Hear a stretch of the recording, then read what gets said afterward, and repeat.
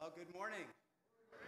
Welcome to you and welcome to those at home who have gathered to watch us online this morning. Thank you for tuning in. It is a great day to be in the house of the Lord. Amen? Amen. It's great to see so many people here. This is awesome. Thank you for coming and worshiping God. And it is our prayer today that you will come and worship God from the bottom of your heart, not just to go through the motions. We just prayed in the deacons, with the deacons just a moment ago, to pray that God will really move us this morning. And I hope that you're gathering this morning with that purpose in sight. Just a couple of things. Actually, we have a few announcements this morning, so I beg your patience to begin with our service this morning.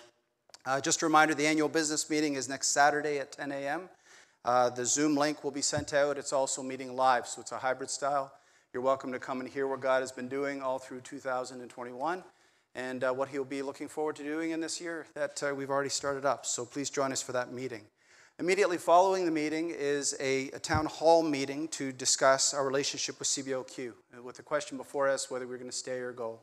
And there's a lot of information we'd like to pass on to you as deacons and pastors, actually.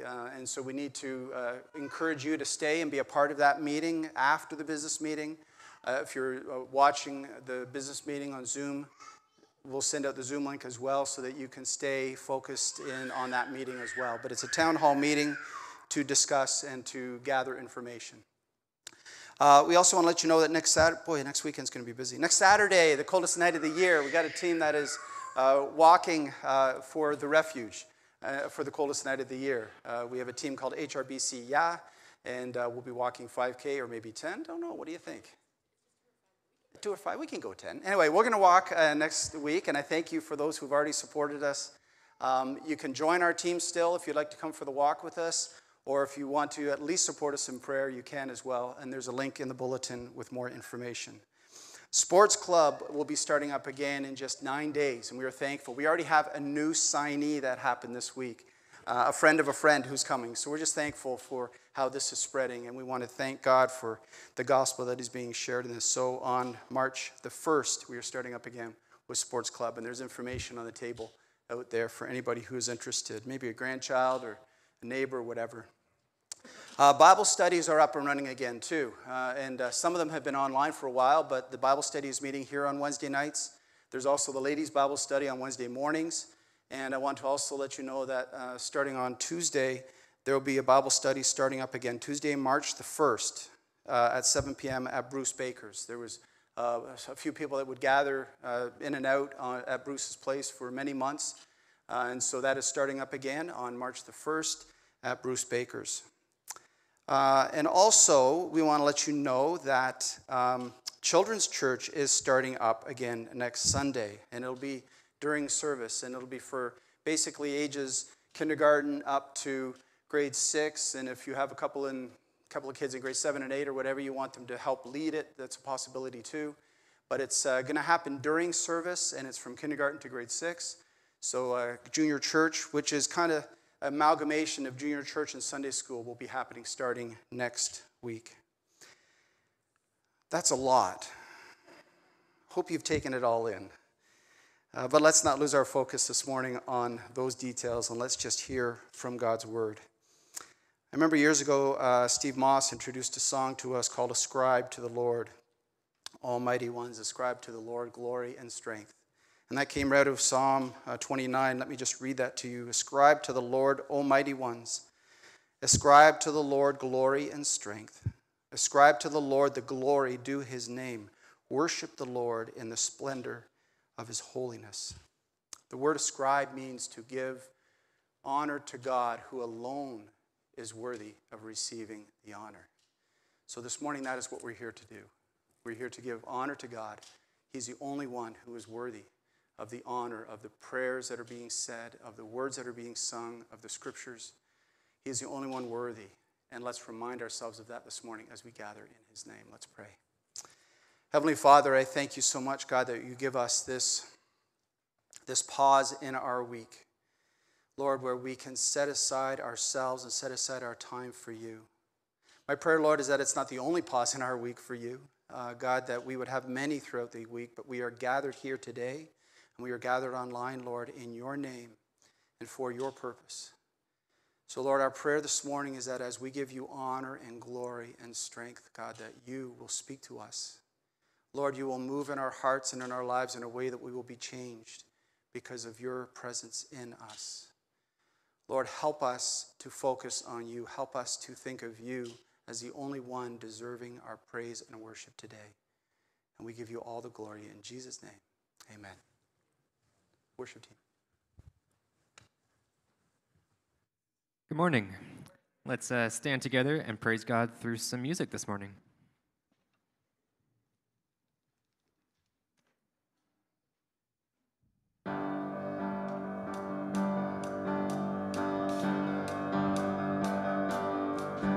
I stand amazed in the presence of Jesus the Nazarene, and wonder how he could love me, a sinner condemned unclean. How marvelous, how wonderful, and my song shall ever be. How marvelous, how wonderful is my Savior's love for me. He took my sins and my sorrows, he made them his very own. He bore the burden to Calvary and suffered and died alone. Sing how marvelous, how wonderful, and my song shall ever be. How marvelous, how wonderful is my Savior's love for me. With the ransomed in glory, his face I at last shall see. It will be my joy through the ages to sing of his love for me. Singing how marvelous, how wonderful, and my song shall ever be. How marvelous, how wonderful is my Savior's love for me. How marvelous, how wonderful, and my song shall ever be. How marvelous, how wonderful is my Savior's love for me. Blessed assurance, Jesus is mine. Oh, what a foretaste of glory divine, heir of salvation, purchase of God, born of his Spirit, washed in his blood. This is my story, this is my song, praising my Savior all the day long. This is my story, this is my song, praising my Savior all the day long. Perfect submission, perfect delight, visions of rapture now burst on my sight. Angels descending bring from above echoes of mercy, whispers of love. This is my story, this is my song, praising my Savior all the day long. This is my story, this is my song, praising my Savior all the day long. Perfect submission, all is at rest. I and my Savior, and happy and blessed, watching and waiting, looking above, filled with his goodness, lost in his love. This is my story, this is my song, praising my Savior all the day long. This is my story, this is my song, praising my Savior all the day long. This is my story, this is my song, praising my Savior all the day long. This is my story, this is my song, praising my Savior all the day long.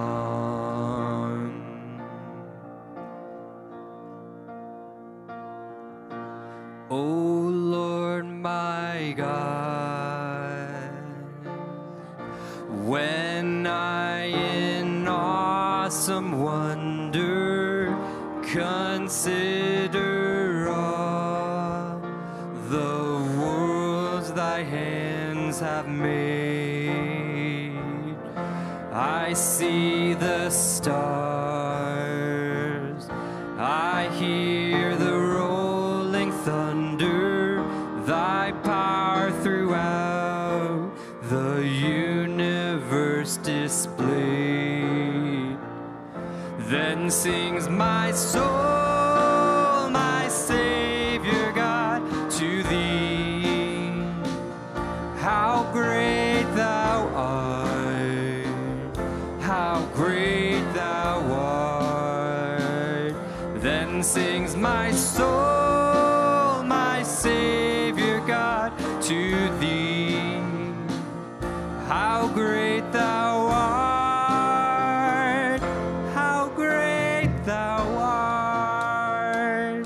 When through the woods and forest glades I wander and hear the birds sing sweetly in the trees, when I look down from lofty mountain grandeur and hear the brook and feel the gentle breeze, then sings my soul, my Savior God, to thee. How great thou art, how great thou art. Then sings my soul, my Savior God, to thee. How great thou art, how great thou art. And when I think that God his Son not sparing sent him to die, I scarce can take it in, that on the cross, my burden gladly bearing, he bled and died to take away my sin. Then sings my soul, my Savior God, to thee. How great thou art, how great thou art. Then sings my soul, my Savior God, to thee. How great thou art, how great thou art. When Christ shall come with shouts of acclamation and take me home, what joy shall fill my heart. Then I shall bow in humble adoration and there proclaim, my God, how great thou art. Then sings my soul, my Savior God, to thee. How great thou art, how great thou art. Then sings my soul, my Savior God, to thee. How great thou art, how great thou art, how great thou art, how great thou art. You may be seated. And we're going to sing this song, Yet Not I, but Through Christ in Me, which I believe we've sung here before a few times. But this will just be a time of reflection as we prepare our hearts for God's word. And please feel free to sing along with us.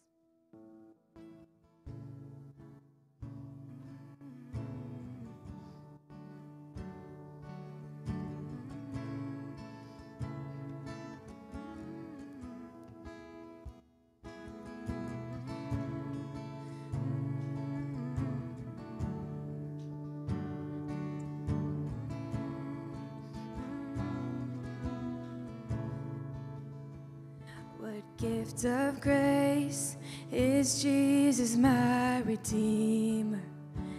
There is no more for heaven now to give. He is my joy, my righteousness and freedom, my steadfast love, my deep and boundless peace. To this I hold, my hope is only Jesus, for my life is wholly bound to his. Oh, how strange and divine, I can sing all is mine, yet not I, but through Christ in me. The night is dark, but I am not forsaken, for by my side the Savior, he will stay. I labor on in weakness and rejoice, for in my need his power is displayed. To this I hold, my shepherd will defend me. Through the deepest valley he will lead. Oh, the night has been won, and I shall overcome, yet not I, but through Christ in me. No fate I dread, no fate I dread, I know I am forgiven. My future sure, in ours it has been paid. For Jesus bled and suffered for my pardon, and he was raised to overthrow the grave. To this I hold, my sin has been defeated. Jesus now and ever is my plea.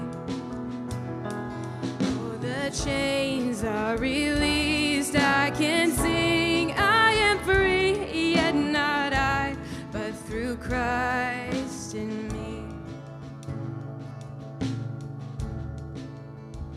With every breath I long to follow Jesus, for he has said that he will bring me home. And day by day, oh, I know he will renew me, until I stand with joy before the throne. To this I hold, my hope is only Jesus. All the glory evermore to him. When the race is complete, still my lips shall repeat, yet not I, but through Christ in me. When the race is complete, still my lips shall repeat, yet not I, but through Christ in me. Yet not I, but through Christ in me. Lord Jesus, we thank you for who you are. God, we thank you that through you, our sin is defeated. Lord, that we do not have to worry. We don't have to, we can just, surrender ourselves to you, Lord. And I just thank you for, who you are, that you are a God who is present and all-powerful, all-knowing, Lord. And we just want to give all the glory and honor to you. I pray, Lord, that your message would go forth this morning in a powerful and life-changing way. Lord, I just pray for Pastor Dave as he brings your message, Lord, that he would, hide behind your cross, Lord, and that Jesus would be what is just so evident. We love you, Lord, and we just thank you for this time. We thank you that we have the freedom to be here and to raise our voices for you, Lord, and we pray we would just hold that dearly. Amen.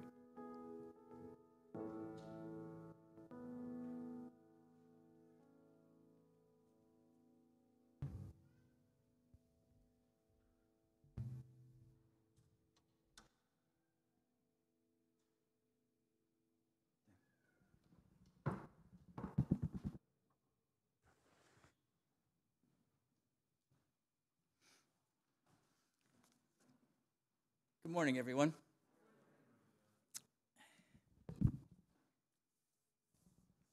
I was thinking this morning what kind of a week we really had with COVID, with daily concerns, with the issues happening in Ottawa, with potential war in the Ukraine, and just the stresses on our daily lives. And then earlier, we hear the sound of a young baby fussing, just making noise, nothing terrible. Parents are probably concerned because it's in the middle of church, but no, nobody else is. But then you think, God is in control. That's new life. That's renewal. That's hope. And that baby is dependent on their parents, just like we are dependent on God. So please, bow your head and pray with me today, and let's lift our hearts and our thoughts to God and glorify his name. Heavenly Father, we thank you so much for this new day that you've given us.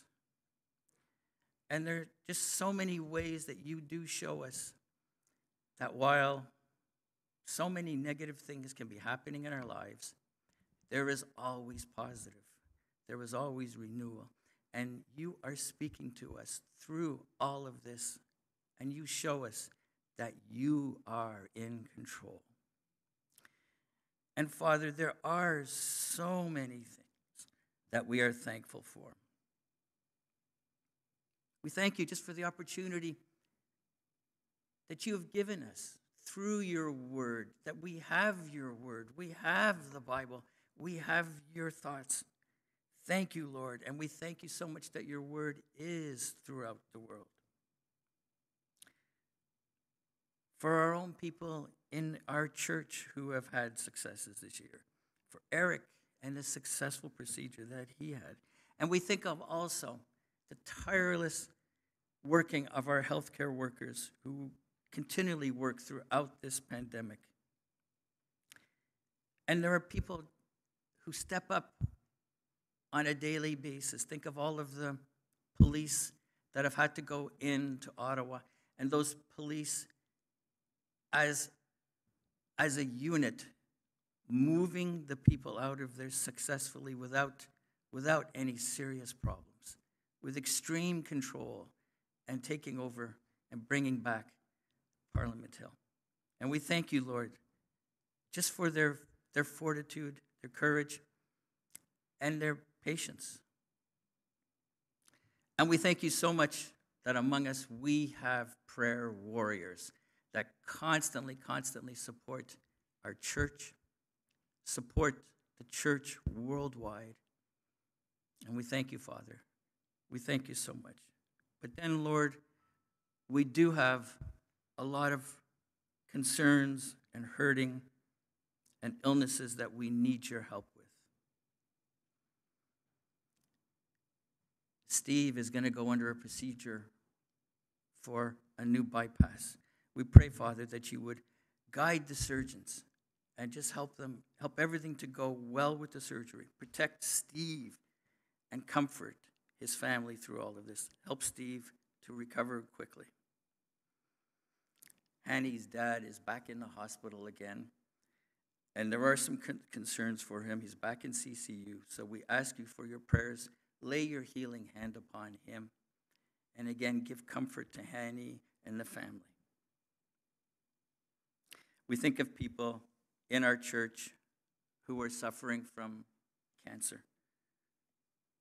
Janet and Bill and other people, Morgan, just so many people that have cancer concerns and are struggling with that it's a continuous fight.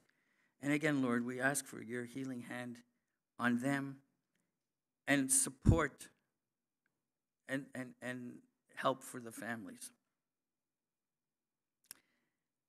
We are coming through this pandemic and things are reopening. Lord, help us to be responsible as we kind of go out there and enjoy life a bit more. We have an opportunity with a new housing development across the road. Help us to offer that community a service. Help us to be meaningful to them. Help us to really show them what your love is and how much your love means to us all. And we pray for leaders among us, for our government leaders, our municipal, our provincial leaders, within our own church, our pastoral search committee. We think also we have this question coming up over the CBOQ. Lord, we need guidance in all of those areas and with all of those people involved. Please guide us and help everybody to just seek you in the ministries they hold. We always, always, always bring to you our families and our marriages and the concerns each of us have. Marriage is holy. Protect it, Lord. Protect our families. And we think of also the ministries that we support here. Father, help us to remember the different ministries. Help us to be giving to them. And we pray that we would just be helpful to each and every one of the ministries that we support. And finally, Lord, there are many among us that are shut-ins. We pray that we as a family can reach out and touch them and contact them and just show that we are a family to those that are shut in. And we pray, Father, too, that you would just help them to feel your presence and to know that they are really part of your church. And Lord, we offer up all of these prayers to you in Jesus' name. Amen.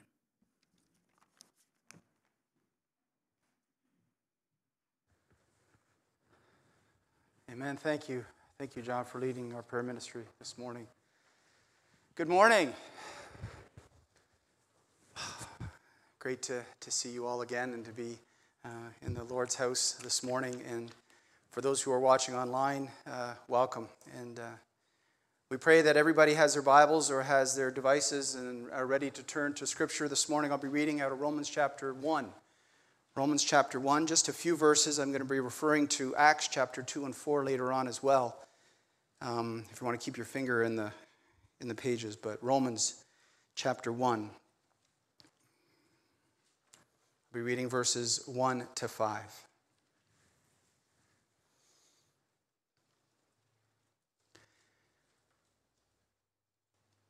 Paul, a servant of Christ Jesus, called to be an apostle and set apart for the gospel of God. The gospel he promised beforehand through his prophets in the Holy Scriptures regarding his son Jesus, who has to his human nature was a descendant of David, and who through the Spirit of holiness was declared with power to be the Son of God by his resurrection from the dead, Jesus Christ our Lord. Through him and for his name's sake, we received grace and apostleship to call people from among all the Gentiles to the obedience that comes from faith. And you also are among those who are called to belong to Jesus Christ. God's bless his word to us this morning. Let me pray. Heavenly Father, we thank you so much for your word. Lord, and as we look more into your word this morning, I pray, Lord, that your Spirit will move among us. Will speak to us, God, individually where we need to hear from you. We know you're able, Lord. We pray, as John prayed, that our stubbornness would be removed and that, Lord, we would hear your voice and we would be obedient to your voice. Thank you for this privilege and honor we have today to look at your word. And we pray this in Jesus' name. Amen. This morning, I want to speak on the idea of faith and conviction. Back a few years ago, we used to host, back when we could meet in homes more freely, we would host Super Bowl parties at Lisa and my house in the basement. And so a bunch of the youth would gather there and we would have their Super Bowl party. And it was an excuse to get together and to, invite friends and all that stuff. And I remember one year, one of Morgan's friends came, and I don't even know if I know his name anymore. But he came because he came and he was very proud to show that he had flashed his card that showed that he was an ordained minister. Now, I was pretty impressed. He was a teenage kid in high school that is ordained. And then he revealed to me that he was ordained of the Church of the Flying Spaghetti Monsters. It's a real thing. And he became an ordained minister with the Flying Spaghetti Monster Church, which is quite interesting to think about. I don't know what he had to do to become ordained. Certainly didn't have to go through school like my brother and I did for years. But interesting. And it just kind of reflected on that this week as I was thinking about belief. Because, these days, just about anybody will believe in just about anything. We can see people who will gather for any reason to support almost any cause, anywhere. It's very interesting to look at that actually I think in the human nature there's a desire for belief in something, in someone. And you see it when people will just gather behind anything, whether it's flying spaghetti monsters or whatever you have. People will believe in just about anything. And when you talk to people on the streets or in classrooms or in your neighborhoods or in your families, they might equate faith with this kind of believing in something is better than not believing in anything at all, right? And yet that is not scriptural faith. The Bible describes faith, guys, if I can have the slides. I do have the slides. I just don't have the slides. The Bible describes faith as being complete trust in someone or something, complete trust. And yet when you talk to so many people today, they say, oh yeah, I believe in God, but their life doesn't reflect anything about that. There is no complete trust. It's just this belief, it's this mental assent to something about God or something about a higher power. But there is no complete trust that you see in many people today when they use the word faith. But the biblical definition is complete trust or confidence in someone or something, and more specifically, in God. Complete trust in God. That is biblical faith. Conviction is a very specific belief about what that comes from our faith, a very specific held belief that comes from our faith. So where biblical faith calls us to do something about it, conviction calls us to a specific action because of an element of that faith. For example, in James chapter 2, when they were talking about faith and deeds, and James is describing that biblical faith is active, and if you're not active because of your faith, then basically your faith is dead. He says, even the demons believe that there is one God. Even they have that belief, that understanding of God, but their life is not a life of conviction as to who God is. It's faith without action. In other words, he says it's meaningless. Conviction is a firmly held specific belief. And as an example of this, Jesus loves all people. He dies for our sin, right? He died for our sin. He hung on the cross. He went through incredible torture physically, but spiritually as well. He went through incredible, taking on the weight of the sin of the world onto his shoulders. And this is how much he shows us he loves us. So we are to go in love, right? Specifically, we need to be convicted of Jesus' love in the way that we love our neighbors, right? In the way that we love other people, in the way that we love our enemies. We are to love because that is a conviction that comes from knowing Jesus' love for us. So from faith to conviction, I just want to remind us this morning of the importance of biblical faith and the conviction that comes from it. We see Paul in his conviction. From the time actually when he was born, he was a man of conviction.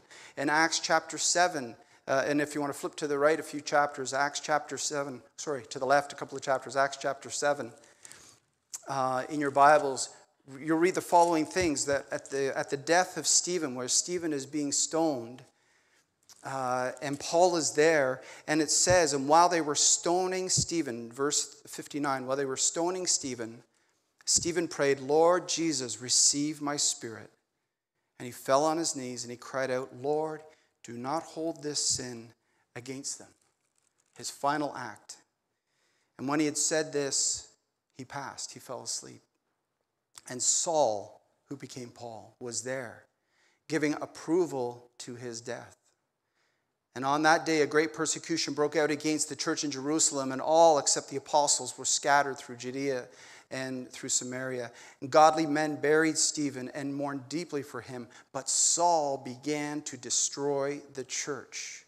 Going from house to house, he dragged off men and women and put them in prison. Saul was a very convicting man. He had a strong conviction. It wasn't a good conviction about the Lord and about the Lord's leading at this point in his life, but he had strong conviction. He had zeal. He was zealous. In Philippians chapter 3, we read that he was a Hebrew of Hebrews. He did all the right things. He was a Pharisee. He was a leader. He was respected by all people. Paul lived a very convicting lifestyle. And early on, his conviction was to destroy the church. But then when we get to Romans chapter 5, we see how that all changes. And we see, Romans chapter 1, verse 5, we see how that changes, that he is now a servant of Christ. He is called to be an apostle.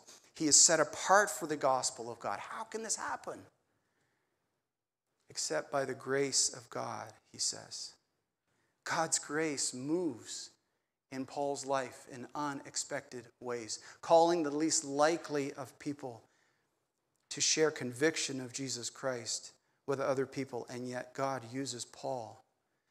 He is set apart for the gospel of God. Amazing how God works.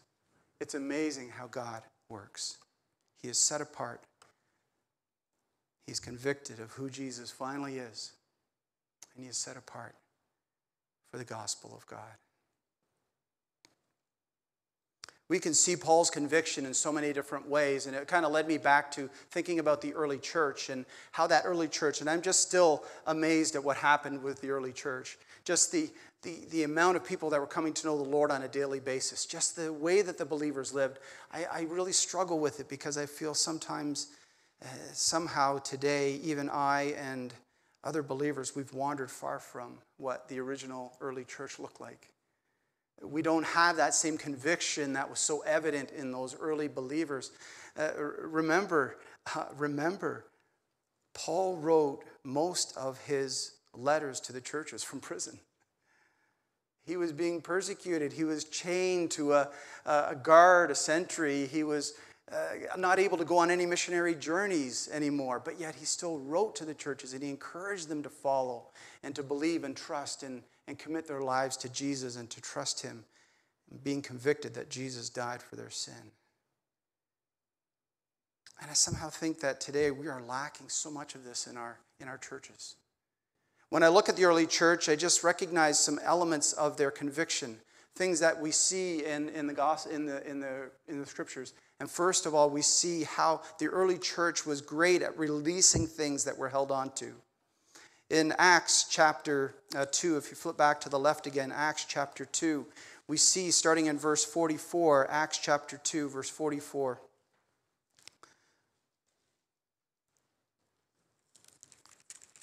We see there that there's this amazing thing that happens, that all the believers were together and they had everything in common. You can't find a Baptist today that has everything in common with another Baptist. But they had everything in common today, in that day. And it says, and all the believers were together and had everything in common. They were selling their possessions and goods. They gave to everyone as they had need. It's like, wow, they actually did that. And it's verified and even more specified in a couple of chapters to the right in Acts chapter 4, where in chapter 4, verse 32 to 35, it says, all the believers were one in heart and mind. Again, that unity is amazing. And no one claimed that any of their possessions were their own, but they shared everything they had. And to go into the specifics of everything, with great power, the apostles continued to testify to the resurrection of the Lord. And he was upon them, and there was no one needy who was among them. From time to time, those who owned lands or houses sold them. And they brought the money from the sales of their homes and their lands, and they put it at the apostles' feet, and it was distributed to anyone as they had need. That early believing church was phenomenal in their conviction that God would provide. They sold their homes, their lands, they sold their possessions like they were nothing because they saw the need of their brothers and sisters. It was an amazing conviction that was a sign of their trust in the Lord. And that is why that early church, I believe, was so powerfully used by God, as they were they were convicted by the fact that God was their God and he would take care of them. Releasing things to God is so very important. Imagine today, just think about it, in your neighborhood. If you put a for sale sign out on the front of your lawn, I hope that you have a good relationship with your neighbors. I trust you do. It's a good witness. It's a good place to start with your neighbors. And if you put a for sale sign on the front lawn of your house, wouldn't you expect that some of your neighbors would come over and like, hey, what's going on? How come you're selling? What's going on? Is there a problem? You would hope to have this opportunity, this open door would happen because of your willingness to let go of your house or your land, to let it go, and somebody would come and say, why are you doing this? And you would have that beautiful moment to be able to say, I am doing this because my brothers and my sisters that I know who are believers have this need, and I need to meet that need. I have the ability. You know what kind of impact that would have on our neighbors that would go way beyond maybe the years of living next door to them would have? If we were to say to our neighbors, we are giving up all that we have worked so hard for, all that we are entitled to because of our hard work, all the things that we have the right to own here, we release it to God and allow it because our brothers and sisters are in need. Do you not think that our neighbors would remember that for the rest of their lives? How powerful that would be. What a great witness that would be. Now, I'm not saying that we need to all go out and do that today, because even in Acts chapter 4, it said from time to time people would do these things, but the willingness, the conviction of saying, my brother, sister is in need, I need to do everything possible, everything that I have. This is what happened back then. And it happened back then because these believers were so connected to the life of Jesus, who in Matthew chapter 8, verses 18 to 20, he recalls the cost of following him, that he gave up his rights. He said in verse 20 of Matthew chapter 8, verse 20, he says, foxes have dens, birds have nests, but the Son of Man has no place to lay his head. Wow.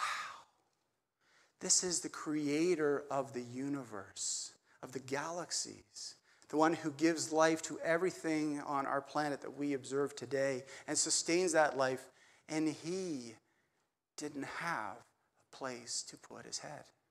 He didn't have a home to call his own. He didn't claim any of that, even though he could have. He could have made a fabulous palace in a heartbeat, in a flick of his fingers. He could have made this one, but he didn't. He chose to let go of anything in order that people would be convicted of his selflessness, and would follow him. What is it for us that we need to release? Trust me, we all have things that we need to release before the Lord. We all have things that we hold on to tightly. There's things that we need to let go of. Maybe it's not houses and lands, but it could be sin. We need to let go of sin. It could be a relationship that we have, a connection with somebody. We need to learn how to let go of that and leave it in the hands of the Lord. Maybe it's fear. Maybe it is stuff. Maybe it's materialism. Maybe it's having the latest of the latest devices or whatever. What do we need to release to the Lord to show that we are convinced and convicted that He will take care of us? What does our church need to do to be a church that is convicted of the Lord providing for us? What do we need to do as a church? How convicted are we that we're willing to release anything? Would we be willing to let go of our property, our building? Would we be willing to put a for sale sign on the front lawn if we knew that it was going to help people into the kingdom? What are we convicted of? It sounds bad when I say that, doesn't it? Makes it sound like we're breaking the law. But it is. It's kind of the breaking the law of the modern world. It's letting go of the things that so many people hold so dearly. How much more of a witness would we have in this world if we learn to let go of the things that we hold on to? We need to release things to the Lord, to be people who are living a life of conviction for the Lord. The second thing I think we see in this section of the early church is how they held on to the essentials. They held on to the essentials. If you go back to Acts chapter 2 and verse 42 to 43, you see this beautiful demonstration of what they were living for, how they were so devoted, how they were convinced of who God is. In verse 42, they devoted themselves to the apostles' teaching and to the fellowship, to the breaking of bread and to prayer. Everyone was filled in awe, and many wonders and miraculous signs were being done by the apostles. They devoted themselves to the Word of God, to the apostles' teaching. They devoted themselves to it. It wasn't just a nice thing that I can pick up occasionally and listen to. They devoted themselves to it. They learned and studied and wrestled and talked and lived.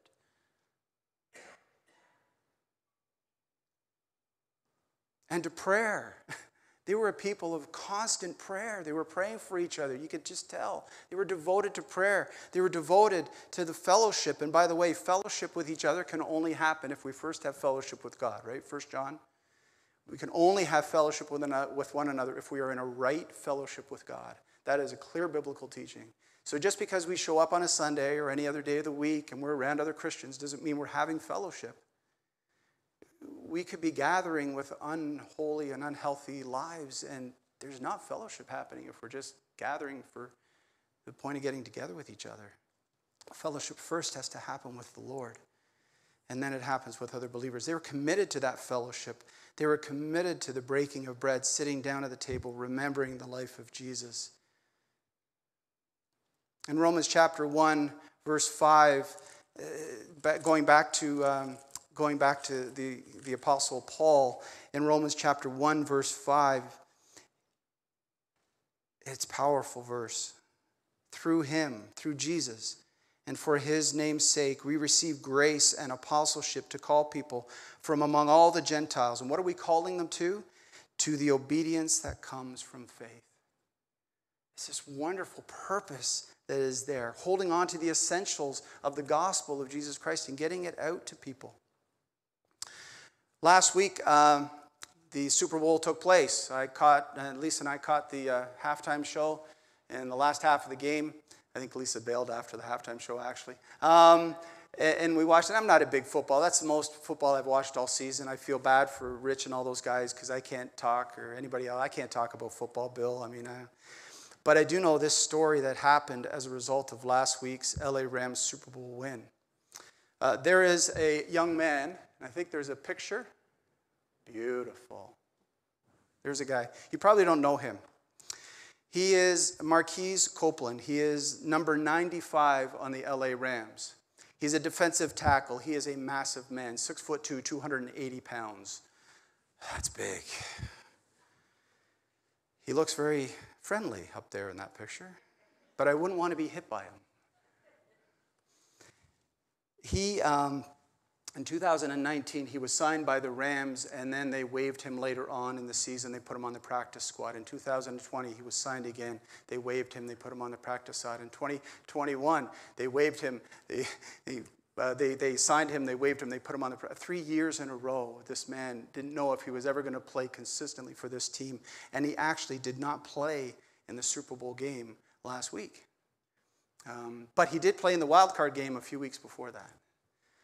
But the story about Marquise Copeland is not about his ability to play football, but it's his ability to be there at all, because when his mom, Tanisha Copeland, was pregnant with this man, she experienced such pressure from her family and her friends to end the life, to abort him.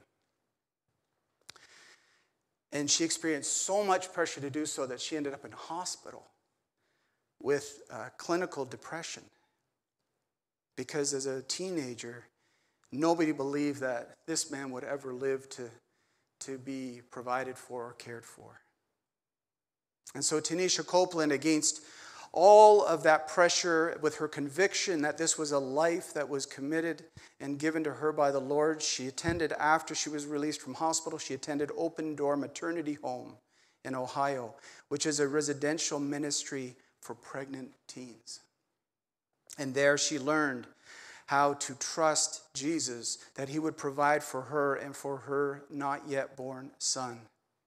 And she drew so close to Jesus that she held on to the essential thing of her life that God had given her, which is this young man who becomes now wearing a Super Bowl ring. Now, we shouldn't be impressed that he's wearing a Super Bowl ring, because what we should really be impressed with is the fact that he's alive because of this mother's conviction. In our world today, we are so overwhelmed by a lack of conviction. There's so few people that are convicted about so many things. People just do whatever they want. Maybe that's the conviction. We're driven by whatever we want in this world. But here we see that this early church and Paul were driven by unity. And it says in verse 5, the obedience, if I can have, next slide, guys, sorry. The obedience that comes from faith. And it's an essential that was held on to through the Word of God, through prayer, through fellowship, breaking of bread. They were enjoying the favor of all people because they were so committed to the Lord. They were holding on to the essential things. And today I wonder how many of our churches are holding on to the essential things, holding on to the right understanding of God's word rather than manipulating the words of God to make it more appealing to the world or to themselves. How many other people how many of our churches are committed to prayer? I know Harmony is committed to prayer because we've experienced it in our own life. And I know people are saying all the time, we are praying. I know that. But I'm afraid that so many of our churches today have lost this devotion to prayer. So many churches today have lost the devotion to the beauty of this fellowship that we have, brothers and sisters gathering together to celebrate who Jesus is in our lives. And how many of us our churches today are not convicted of all these things that are so essential to our faith? We need to pray for our churches. We need to pray that there will be a new rising up within our churches and stop blaming the world because we've just embraced what the world is doing. We need to be convicted so much of who God is that we're willing to do anything for him. Conviction is seen in releasing things to God. Conviction is seen into holding on the essential things of God. And finally, conviction is seen in proclaiming the gospel of Jesus Christ. Proclaiming the gospel of Jesus Christ. I love this. Back to Acts. I'm sorry we're bouncing around all over the place, but back to Acts chapter 4. You just got to pick that out in Acts chapter 4, starting in verse 13. In Acts chapter 4, verse 13, Peter and Jonathan are making this great. They're making these great statements to the religious leaders who have arrested them. And it is Peter who says salvation, in verse 12 actually, salvation is found in no one else, for there is no other name under heaven given to men by which we must be saved. Powerful statement. And when the people saw the courage of Peter and John, they realized that they were just ordinary, unschooled men. And they were astonished. And look what they did. And they took note that these men had been with Jesus. It's almost lost because we're so amazed at what happens before it. But people took note that these men, Peter and John, were connected closely to Jesus Christ. It was because of their courage. It was because of their boldness in proclaiming Jesus. And he is the only way to salvation. It is because of that boldness that these men were drawn to this person and they said, he is connected to Jesus. It's real conviction. And I love what happens later on in chapter 4. After Stephen and John come before all the leadership and they get, basically it's like a trial and they're questioned about all their, you can't do this. And they're told you can't do this. You can't keep going talking about Jesus. And they say, we're going to do it because it's right. That's bottom line what they said.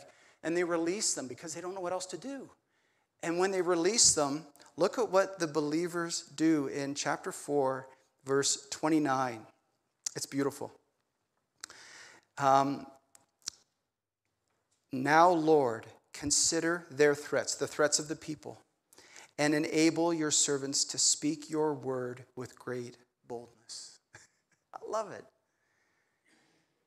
They're facing all this persecution. They've been arrested. They're possibly facing jail time. And they're still saying, this is the right thing to say. This is the right thing to do. And when they get released back to their fellow believers, they're praying, now God, continue to give them the boldness that's going to get them into trouble again. That's what they're praying. They're not praying, oh, thank you, Lord, for protecting them. And, you guys take a break and all that. No, they're praying, go back with more boldness. They're praying for more and more.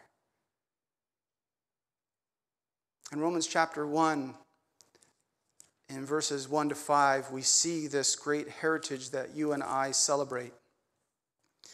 As Paul describes the gospel, he says in verse 2, the gospel of God, which he promised beforehand through the prophets in the Holy Scriptures, revealing his Son as to his human nature was a descendant of David, but who through the Spirit of holiness was declared with power to be the Son of God by his resurrection of the dead, Jesus Christ our Lord.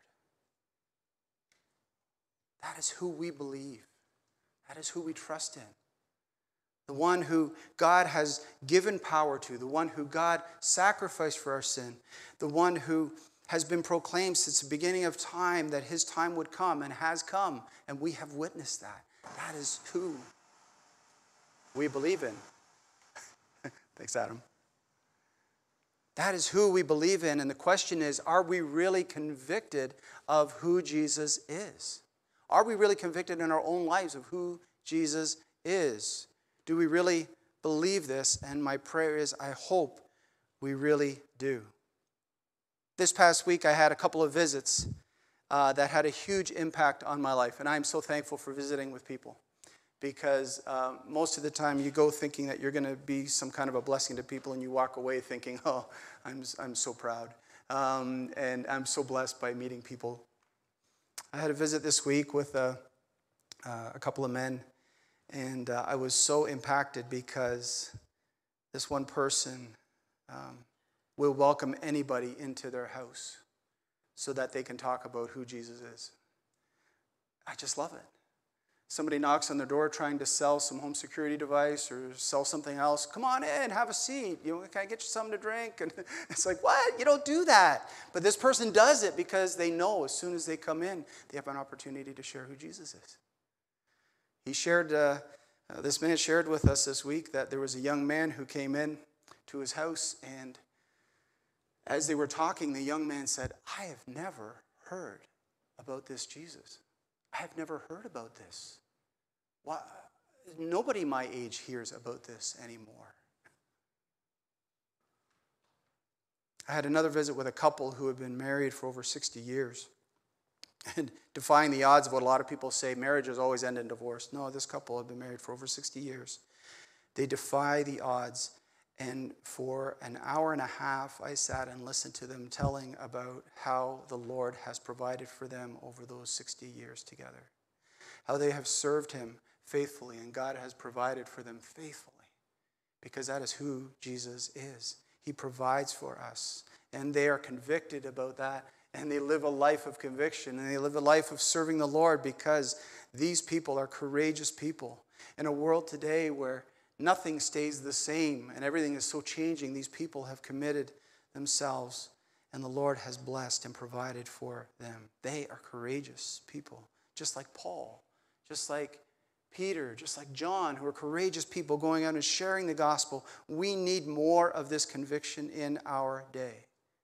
We need our churches to be more convicted of this need, that we need to release things to God, that we need to hold on to the essentials of God's word and prayer and fellowship and proclaiming the gospel of Jesus Christ, regardless of the cost. We need more of this. We need more of this. It's interesting that at the end of their great courage in Acts chapter 4, this prayer, at the end of this great prayer, that they would have more courage to go and share. And there was just this sense. And what happens? The meeting place, the place in which they were meeting in, was shaken because it was filled with the Holy Spirit as they prayed that God would increase their courage and their desire to share the gospel of Jesus Christ. Lives were shaken. Community was shaken. Buildings were shaken because of their conviction. Will we share that same conviction? I pray we will. I pray we will. Heavenly Father, we thank you so much for your word today. God, I just thank you for the lives of these believers who lived many, many years ago, Lord. I just thank you for the lives of those who have committed themselves, and not just 1 foot in, 1 foot out commitment, Lord, but fully committed themselves to you. I thank you for their example. I thank you for their courage and God, I thank you for the empowerment that you gave them, because it is through your grace and mercy that you call them and you call us to be apostles. God, I thank you for them. I thank you for being the one who gave them this conviction, this courage when they could have easily tossed it in. Father, create in us, I pray, as believers, as a church, create in us this conviction that we will hang on to Jesus with everything that we have, that we will release anything that was in the way of that relationship, Lord, that we will commit ourselves to you and to your purpose, and that we will not, Lord, settle for anything but your best. And we will not follow anybody else, Lord, but we will be obedient to the faith that we have in you, Lord. I thank you, God, for this. And I pray, Lord, you will move among our church and move among our churches, Lord, that you'll move among our lives, God, to draw us closer to you in this. And we pray in Jesus' name. Amen. Worship team, will you come back up?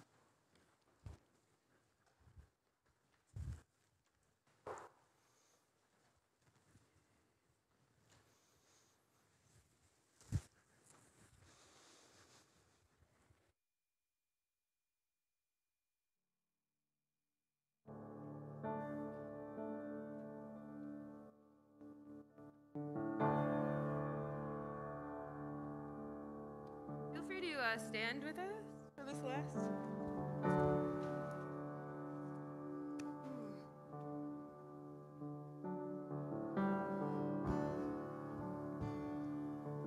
Let's praise God. Praise God, from whom all blessings flow.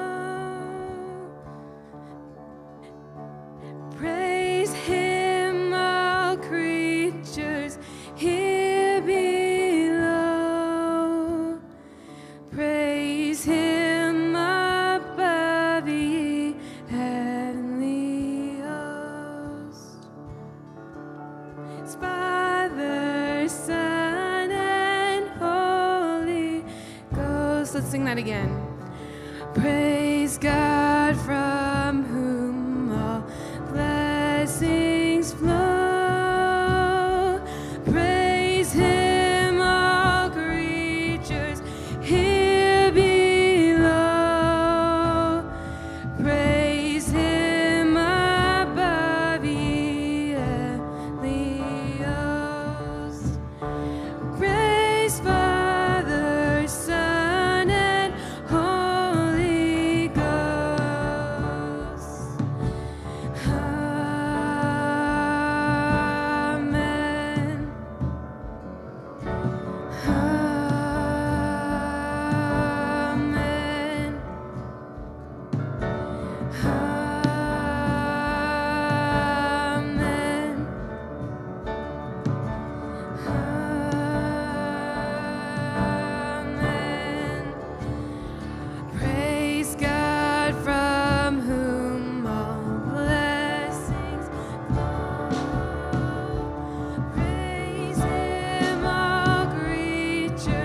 here below. Praise him above, ye heavenly hosts. Praise Father, Son, and Holy Ghost. Amen.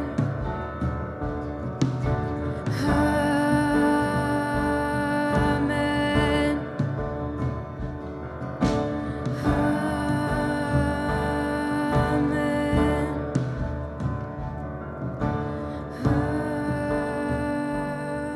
Amen. Let's sing Praise God one more time. Praise God from whom all blessings flow. Praise him, all creatures here below. Praise him above, ye heavenly hosts. Praise Father, Son, and Holy Ghost. Bow your heads and receive this blessing from God's word. Therefore, brothers and sisters, since we have confidence to enter the most holy place by the blood of Jesus, by a new and living way opened for us through the curtain that is his body, and since we have this great high priest over the house of God, let us draw near to God with a sincere heart, in full assurance of faith, having our hearts sprinkled to cleanse us from a guilty conscience, and having our bodies washed with pure water, let us hold unswervingly to the hope we profess, for he who promised is faithful. Heavenly Father, may we live for you this day and this week. May you empower us by your word and convict us, Lord, by your Spirit, and lead us into your path. Lord, that we will be prepared for every decision we make, Lord, this week to honor who you are. So that when people see us, Lord, and see the way that we are living, they will take note and they will see that we are in a relationship with you, Jesus. God, display in us your holiness this week, we pray. In his name, amen.